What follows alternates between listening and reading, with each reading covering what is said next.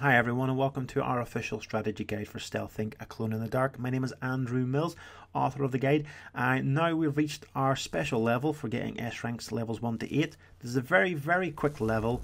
Bit of a tip, you cannot not S rank this level because there's no checkpoints, and if you die, you're back to the start. This is a race against the clone. Bit of a tip, every time you enter a teleporter you appear at the opposite side of the screen. We're now at the top side of the screen. When we go through the next teleporter we'll be at the bottom of the screen. So you go bottom, top, bottom. Here's where you can get an advantage over the clone. Jump over and then jump across before it will. It will wait for the platform to be fully across before it will hack the terminal. You can get your advantage here by jumping across like we did. That will give you the advantage that you need and get you that S rank. That shouldn't be too difficult. Hope that's of help. Thanks for watching. Bye bye.